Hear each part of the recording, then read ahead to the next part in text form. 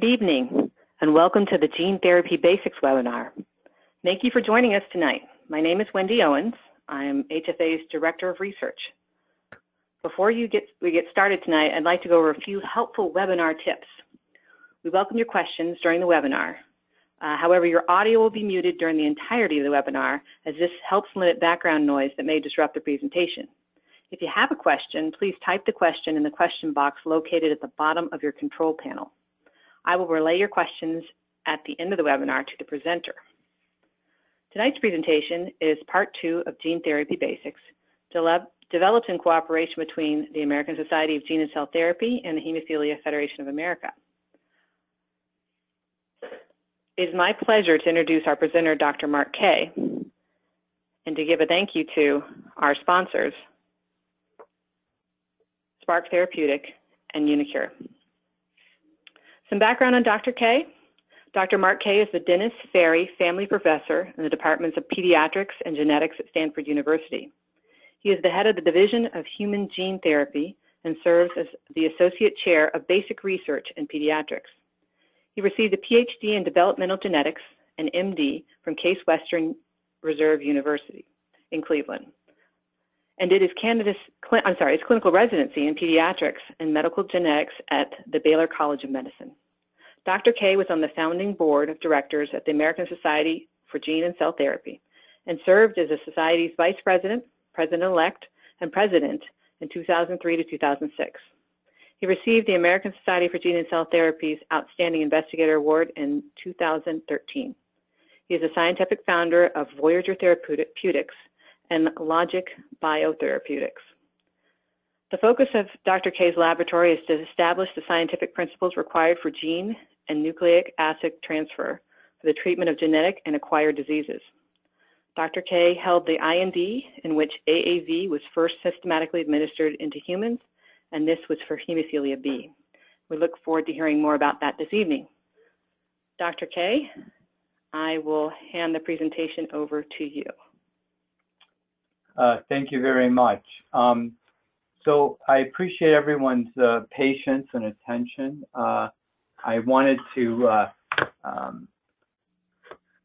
go over one point that I made last time.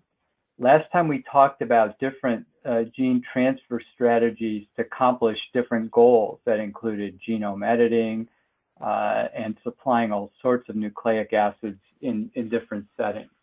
So to remind you, one of the goals that we wanted to accomplish was to restore a missing gene function by supplying a protein that's missing in the disease state. And if you look at the coagulation cascade, you can see that there are a lot of different proteins that are needed for normal blood coagulation. So in the deficiency of factor 9, as shown in red and where my arrow is, and in factor 8, results in a very similar bleeding diathesis, hemophilia. But of course, for each of the respective disorders, factor 9 or factor 8 deficiency, even though the two disorders are clinically similar, we need to replace the right gene in order to correct the disease.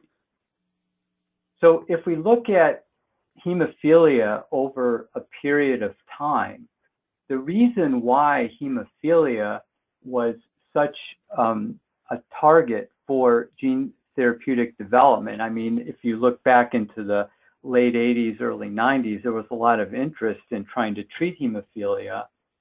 And that's because there were both small and large animal models that recapitulated the human disorder in a relatively similar manner. That is, the bleeding diathesis in the hemophilia B and hemophilia A dog model is very similar to the human disorder. We also knew that there was a good correlation between the level of factor and the severity of disease. So if somebody had no detectable level or less than 1%, whether it be factor 8 or 9, they had severe hemophilia, and individuals who had more than a couple percent, up to maybe 5% or so, had a more moderate type of disease. And then those individuals that had higher levels than that, but let's say up to 20% had a very mild form of the disorder. And we know that as little as 1 to 2% reconstitution can really make a clinical difference in the individual's life based on the severity of the disorder. And another thing that's important to point out is that there was no need to have strict gene regulation, as there might be in trying to treat something like diabetes, because obviously too much insulin can make the blood sugar so low that would be incompatible with life. The bottom line is we knew exactly how much coagulation factor we needed to get to what type of correction of the disorder, and we could measure the gene product, that is the factor, by simply measuring the blood, unlike other enzyme deficiencies, let's say from the liver where the factor is normally made. To get a direct quantification of the protein that we're trying to replace would require liver biopsy. So again, there's a lot of reasons why people had interest in trying to treat hemophilia. Now, there were a number of gene therapy trials in humans for hemophilia, and I don't want to go through all of them. I'll say that there were some ex vivo approaches where there were groups that tried to put the gene into cells that were removed from the body, different types of cells, and they used either a retrovirus or a plasmid, and then reimplant the genetically modified cells back into the individual. And these really didn't work. There was also intravascular injection of retrovirus vector that was tried in around the same era. That didn't work. Intramuscular injection of recombinant AAV vectors were tried in the late 90s, but sustained levels of therapeutic factor IX was not achieved. And really what we see today is that there are quite a few liver-based recombinant AAV vector delivery of either a vector that would express factor IX or factor VIII. And this is what I want to focus on. If you look at AAV, or adeno-associated virus, the vector that's developed comes from a wild-type virus that was isolated in nature back in early 1960s. And this virus has, as part of its normal genetic makeup, has two genes, rep, which is involved in replicating the DNA of the virus, and cap, which is involved in encapsulating the DNA that's newly synthesized. And it turns out that sequences, protein differences in the cap sequence, can have profound effects on the ability of the vector or virus to infect a certain species or cell type. And I'll talk about this in more detail in a moment. But what gene therapists do is they basically take out the rep and cap gene, and they put their therapeutic gene in under a promoter that drives the expression of the therapeutic gene once the vector DNA gets into the designated tissue. And in this case, we're talking about either factor VIII or factor IX. So again, this is the general principle around these AAV vectors. And AAV as a wild-type virus isn't known to cause any human disease. Now, when the vectors get into the cell, let's say the liver cell, it has to get into the nucleus. And I talked about the long road that vectors have to take from the time they attach to the cell to get into the nucleus. So I won't go over that point again. But I do want to make a point is that most of the AAV genomes are present as episomal DNA. And what this means is that it's not covalently or chemically attached to our chromosomal DNA. And this is important because if you're putting this vector into cells and the cells divide, whether it's due to normal growth or some sort of regeneration or normal turnover, you'll actually lose these genomes. If the DNA is attached to the chromosome in a chemical manner and inserts itself into our chromosomal DNA, then as long as these cells or its daughter cells persist, you could, in theory, get lifelong expression or presence of gene-modified cells in that individual. And this is an important point that I'll come back to later. Now, it turns out with AAV, a very small percentage does integrate into regions of our chromosome. And I'll mention later why this is important. It really isn't responsible for any of the expression of factor 8 or 9, but it can have some other effects that I just want to make you aware of at the end of the talk. So groups like ourselves and others made AAV vectors that express initially factor 9, and we were able to test these both in mice and then in hemophilia B dogs. And then we went into humans, and this is one slide from a study that was published in 2006. And the level of factor 9 went up to from undetectable levels to a level of about 12%. And in dogs or mice, once a level was achieved, for all intent and purposes, it persisted for many years. In fact, the dogs are out like 8 or so years, and the mice live 2 years, and the factor level continued. But something different occurred in humans that hadn't been observed in any animals, and that is the level fell after a period of weeks. And this correlated with a rise in liver enzymes, which is just a measure of some sort of liver insult.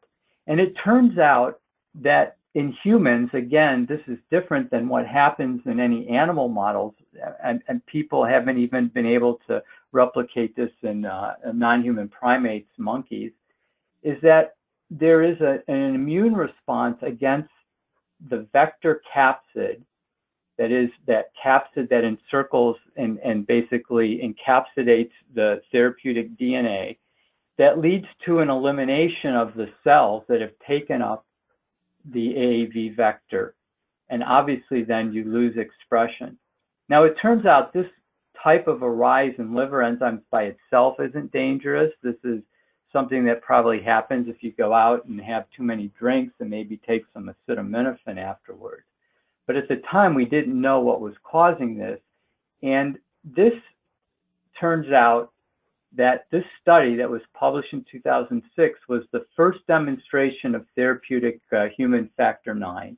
And this study, again, as I do provide the reference, was a collaboration between my group, Kathy High, and at the time a company called Avogen. But unlike all the animal models, expression in humans turned out to be temporary. And this was due to this immune response. And really the point here is that no matter how good the animal models, you can't predict the outcomes in humans until you try it in people. Now it turns out there's a trick you can do, and you can take the AAV2 capsid and you can take this and encapsulate the exact same DNA that expresses factor 8 or 9, and you can put it into different AAV capsids. And at the time, in the back, a decade or two ago, there were like 6 different serotypes that have been isolated in nature. And what it was starting to be learned was that these different capsids, which had different sequences, protein sequences, had different properties.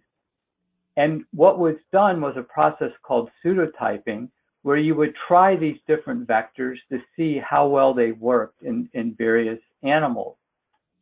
And AAV8 was a vector or capsid or isolated as a wild type AAV by Jim Wilson and Guangping Gao at the University of Pennsylvania.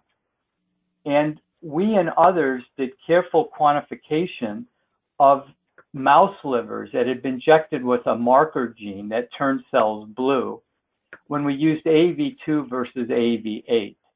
And you can see that the same dose of AAV8 resulted in a lot more gene expression in these mouse livers than AAV2. So there was a lot of reasons why somebody might want to go and use AAV8 now. First of all, it was isolated from a non-human primate, so maybe humans wouldn't have this immune response against it. And secondly, in theory, it should provide much higher levels of transgene expression.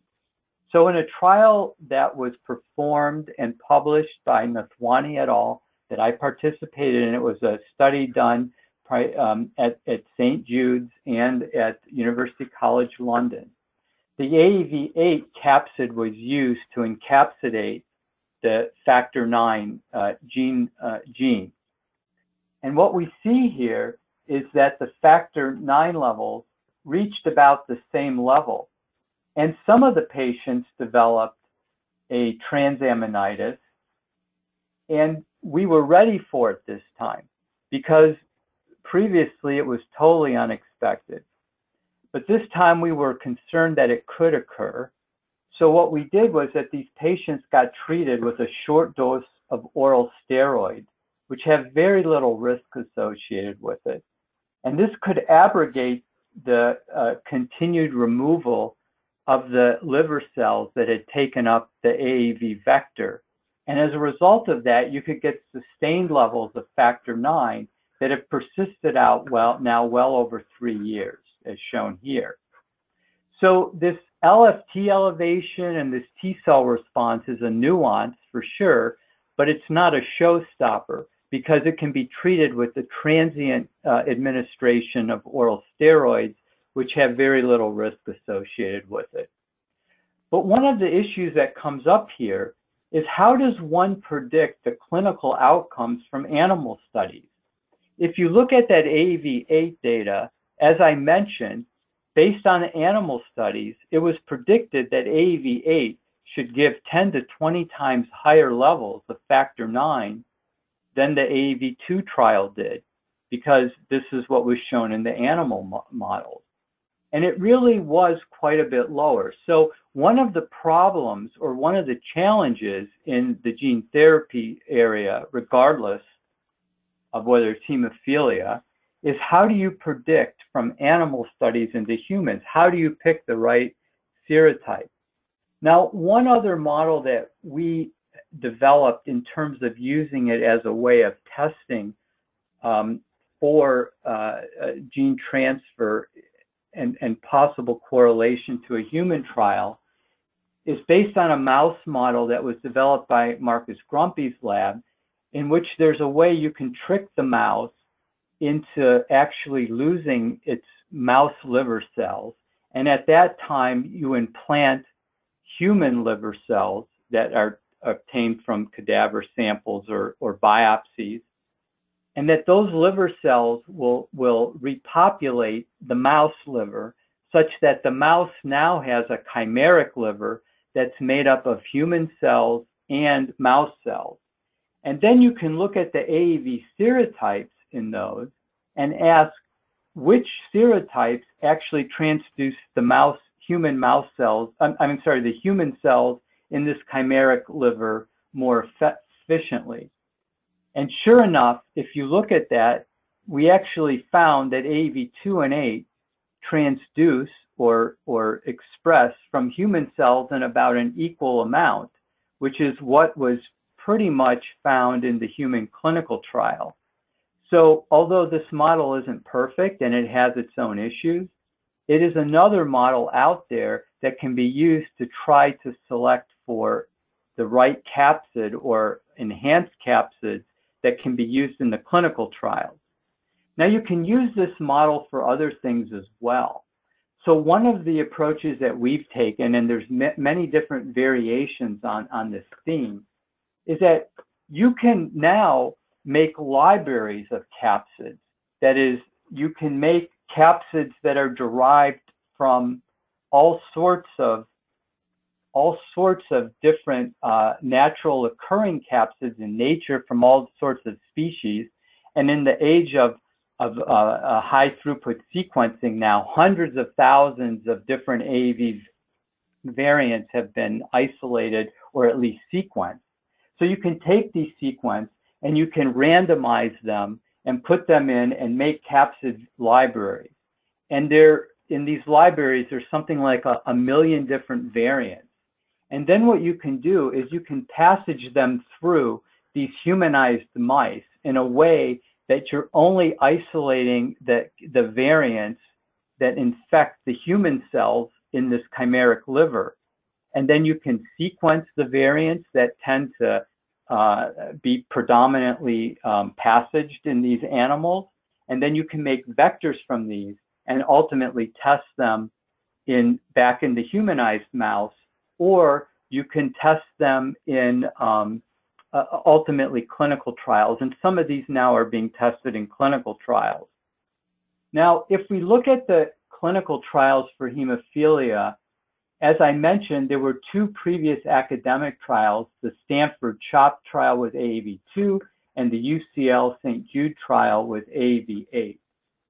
But there are now some commercial trials in which the preliminary data have been presented at various meetings. And these were done by Spark, Unicure, Dimensions, Shire, and Sangamo has a genome editing factor IX trial that has been approved for phase 1 testing, but as far as I know, no patients have been treated. But probably the most encouraging data right now is the Spark data, in which they presented 10 patients, and the trial continues, with levels that were of factor IX between 12 and 65%. The mean was 33%. And this resulted in a 96% decrease in bleeding episodes and a 99% decrease in the need for human factor IX infusions. So this looks very promising. And the hemophilia A trials, which are more recent, have been performed by BioMarin and Spark. And Sangamo recently announced that their trial is starting. The BioMarin factor VIII level in patients were very wide-ranging, and it varied between a couple of percent to over 200%. And the reason for this isn't clear at this point.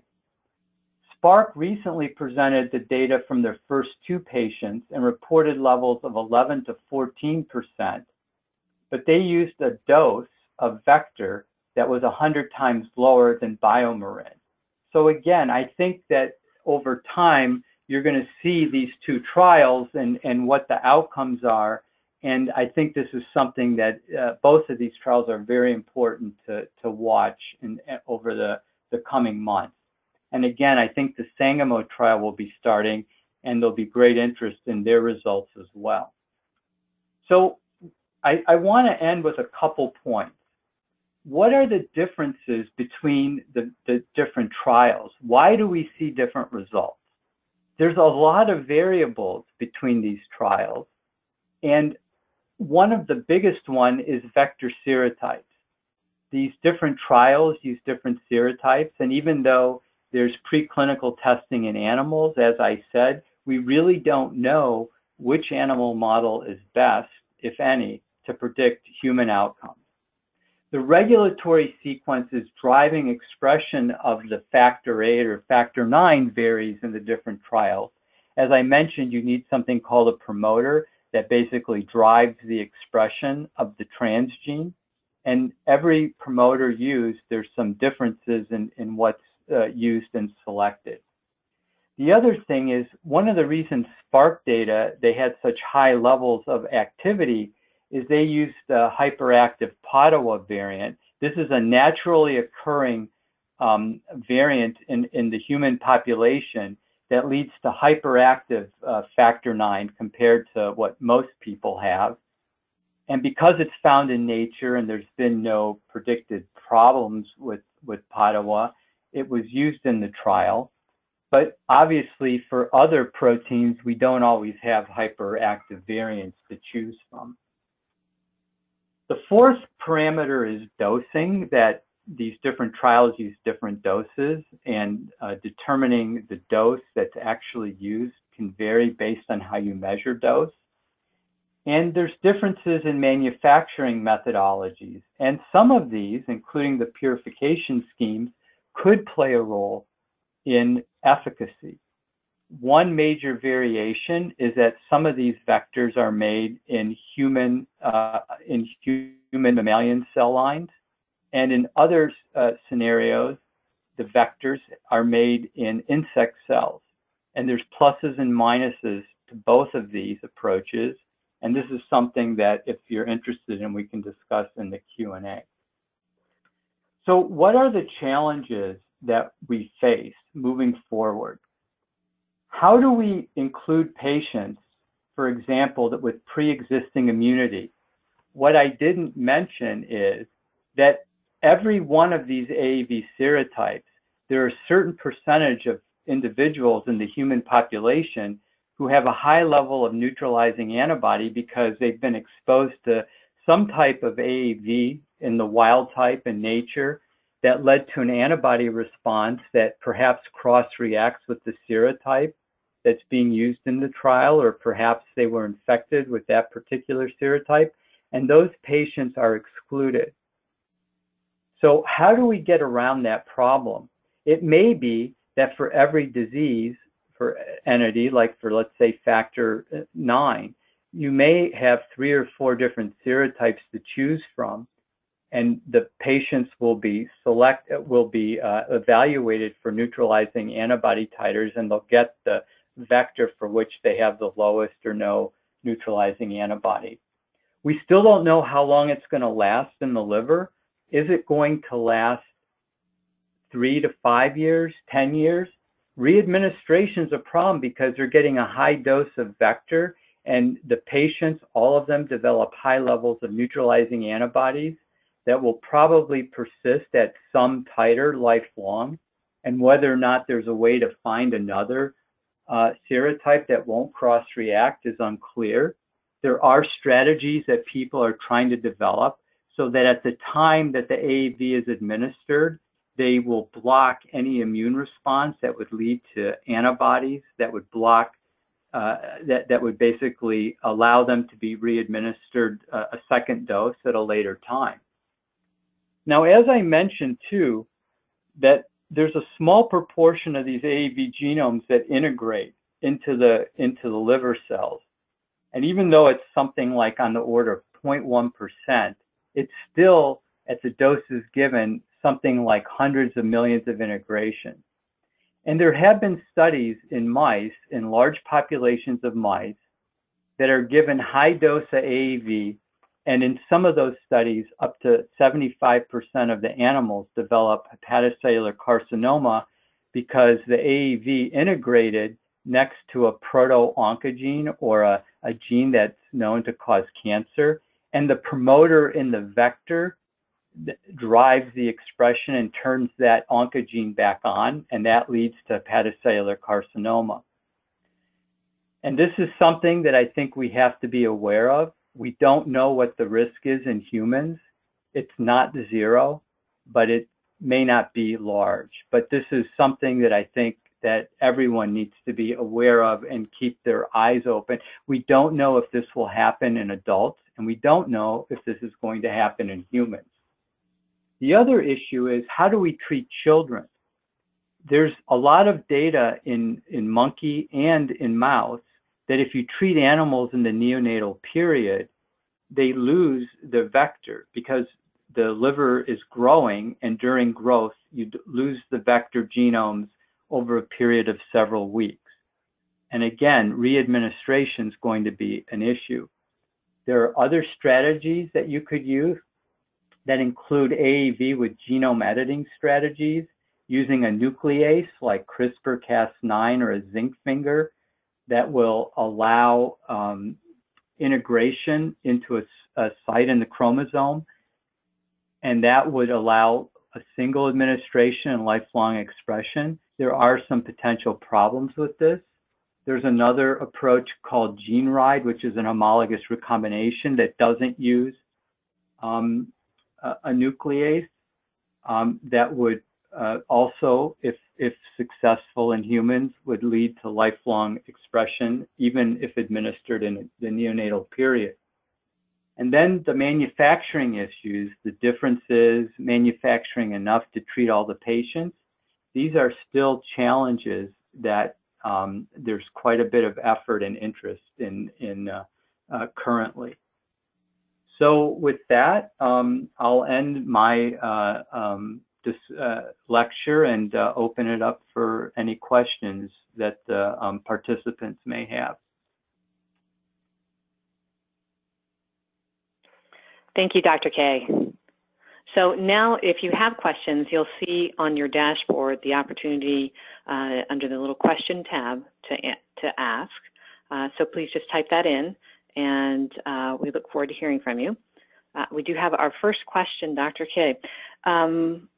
First question is, how will the therapies be administered? And together with that, are there potential side effects of the administration of the therapy?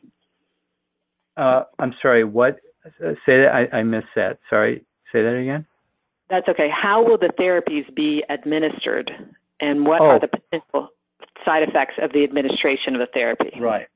So right now, these AAVs are delivered by simple intravenous infusion peripherally. So it can be given in the arm, or it's as simple as an IV infusion. And as far as I'm aware, there's no acute toxicity that's been observed with the AAV vector administration at this point. The only issue has been this LFT liver enzyme or elevation that occurs subsequently over some period of weeks after the administration. It doesn't occur in all patients, and in some of the trials, there's been differences in the number of patients that have had the LFT elevation, the timing of it, and things along those lines. And again, we don't totally understand the variation at this point.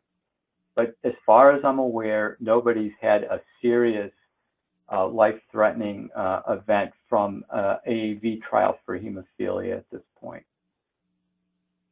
Great, thank you. We have our next question. I have type 3 von Willebrand's. What will this do for me?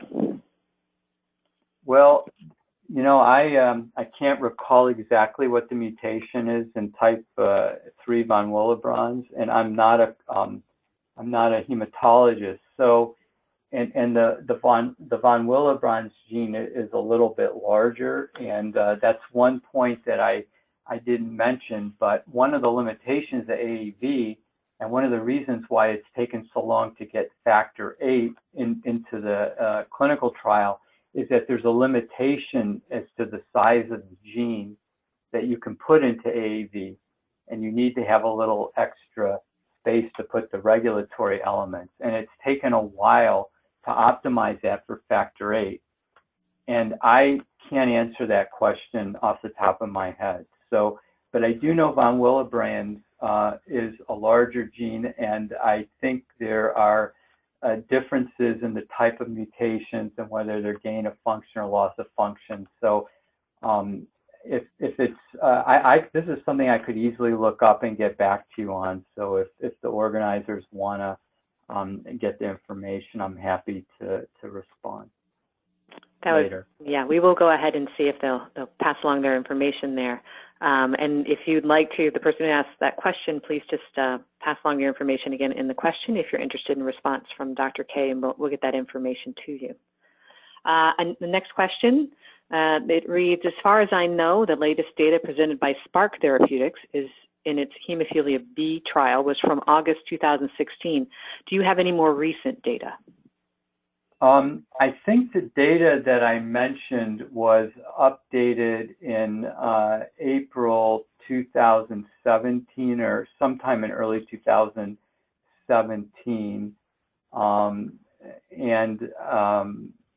that's the latest that I'm aware of. Okay, thank you. The 10 patients that I mentioned where I gave the median levels as well as the range. And it's persisted. I think some of these patients have been followed now for almost a year. Great, thank you. The next question is, can this treatment cause an inhibitor? So that's a really great question. And the answer is we don't know. When we started this trial years back, there were patients who had certain mutations that we excluded from the trial. So with factor IX, inhibitors are rare, but if they happen, they're sometimes harder to treat. So we haven't seen any inhibitors yet, one of the ways of treating inhibitors is to give sustained levels of protein factor. And so here we have a sustained expression. So there's a possibility that the incidence of inhibitors will be less with gene therapy. Delivering the protein through an intravenous infusion versus having the protein made in the liver can provide different immunologic signals that could either increase or lessen the probability of inhibitors. And I think what's going to be important is with the factor VIII trial, because those patients with factor VIII have a higher incidence of inhibitors. And there just haven't been that many patients treated yet. So I think this is something that we're all cognizant of and something that will be paid close attention to. But if I had to predict based on my understanding of what's known about inhibitor formation, I think that the incidence of inhibitors will be much less using a gene therapy approach, this type of gene therapy approach. There may be other approaches that would make the likelihood higher, but I think when you're using this type of AAV vector with a promoter that's restricted to expression in the liver cells, that the incidence of inhibitors is going to be lower, much lower than what you'll see with protein treatment. But that's just a hypothesis. Great, thank you very much. Our next question is, why do you think there is concern about participating in gene therapy from potential patients? How do we demystify the community? Right, I think this is important, and I think that education is critically important. The hemophilia community is well aware, has a historical past where they were given experimental types of therapy, different types of factor preparations, and as a result, there was a period of time when a large population of individuals with hemophilia became infected with hepatitis C or HIV. So I think the hemophilia community in general is aware and hyper aware of participating in trials. So all I can say is that education's important, and the fact is that gene therapy had a checkered history prior to these trials. In general, I mean, there was the Jesse Gelsinger death. There were quite a few trials and hype and promises in the early 1990s that gene therapy in 5 years was going to cure all these diseases, and nothing happened. And then there was a death in a trial. So gene therapy kind of got a black eye, and it's taken time to get itself out of that. And I think education's important. And that's probably the most critical factor. I mean, I believe that people overhyped gene therapy in the 1990s. And if you look at all other types of novel therapeutics that are now in the clinic, they've all taken 1 to 2 decades. Bone marrow transplantation, initially all the patients who underwent bone marrow transplant died. And there were a lot of modifications to the protocols that had to be made so that the treatment's successful. Same thing with monoclonal antibodies. And gene therapy fits into that same timeline. And it takes time to go from the animal studies to the clinical trials, because obviously there's a lot of regulatory steps, the purity and the manufacturing. It's a whole different ballgame, and it's very expensive to do these trials. So that's why it takes more time. But I think education is number one. And if I had a loved one or even a patient that wanted to participate in a trial, I think that they need to learn as much as they can before they agree to anything. Thank you very much. The next question is, I'm just going to summarize it here.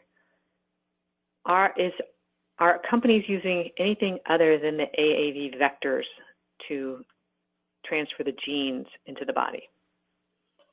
Well, there are other vectors that are being used in ex vivo approaches and quite successfully. And I talked a little bit about that last webinar. They take like hematopoietic-derived cells out of the body, and they use a lentivirus or retroviral vector and insert a therapeutic gene and then transplant those cells back into the body. There are some limited other types of vectors being used for direct in vivo infusion. There's been some vectors injected in localized spots for to try to induce an immune response against an antigen as a vaccine, like adenovirus, herpes virus. But there aren't that many vectors that are being given systemically into patients for general uptake by the liver. Adenovirus was one where we learned a lesson because a patient died from a toxic response from the adenovirus. And there have been attempts to use non-viral vectors. And again, I do some work on that as well, but they just don't work to the same level of efficacy, and or they have a level of toxicity that just isn't tolerated. That doesn't mean there aren't things that people are working on now that won't someday be transferred into the clinic to use. But right now, for in vivo delivery into AAV is the predominant vector system. Thank you very much. Our next question is, when do we expect these treatments to be available? Well, do you mean, so I guess the question means as a commercial approved licensed product? I would assume that. Yeah, so I think for factor IX, it's a matter of not too many more years. Factor VIII, I think you could make a better prediction in 6 to 12 months once there's more of the phase 1-2 clinical data that's available. And presuming that there's no severe adverse events that occur from AAV, such as a liver tumor, things like that. I mean, if you give enough people AAV, you're going to get somebody who has a liver tumor because liver tumors occur in the general population. But whether you find a tumor that is believed to be induced by AAV, which can be determined by molecular studies, might slow down the ability to get something approved. But barring that, I think for factor IX, we're talking a couple of years. Thank you. So if anyone has any more questions, please feel free to type those in. We'll give it a couple of minutes here and just wait for that.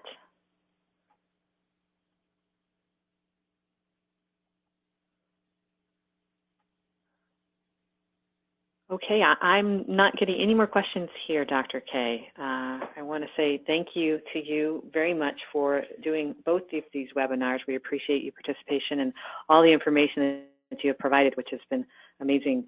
I would say to our participants, if you have any additional questions, please contact HFA at our research at hemophiliafed.org, and we'll be happy to pass those along to Dr. K and have a response back to you. We also ask you to please complete the short evaluation that will pop up on your screen once this webinar concludes, or if you prefer, respond to the request for feedback email that you will receive tomorrow if you provided your email today. So thank you again for your participation. Many thanks to Dr. K and to our sponsors, Spark and Unicure, and to the American Society for Gene and Cell Therapy for providing this webinar service in collaboration with HFA. I hope everyone has a good night. Thank you. Thank you.